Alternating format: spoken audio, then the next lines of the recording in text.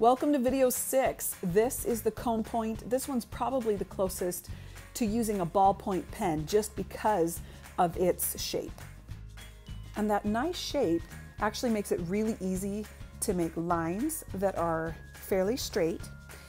Then I went and did curves. It was also pretty easy to use. There really wasn't much touch-up that I had to do when I was doing the curves.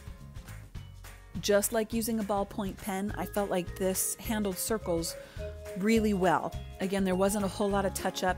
Every now and again, if I was slow in a spot, it does bleed a little bit, but that was fairly easy to touch up. Dots were probably the easiest to do with this tip, being able to get the different sizes. This one, I think you get a lot more control on the size and the consistency of the shape. So I would definitely recommend this one for stippling and pointillism. I liked this one okay for the cursive lettering.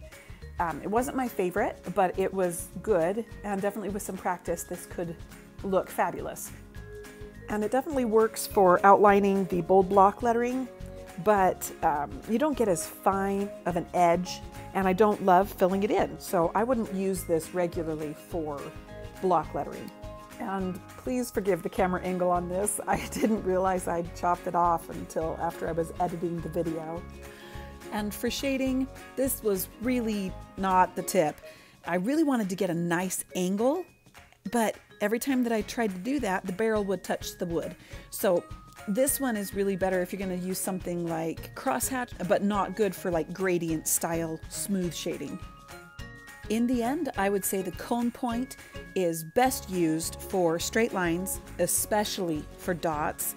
It's great for curves and for circles. It's okay for lettering, and I'd pick a different tip for that shading. And that, my friends, is it for the cone point. Make sure to stay tuned for the next point. Hit the like and subscribe if this was helpful. Hit the bell button so you don't miss a video, and we'll see you on the next one.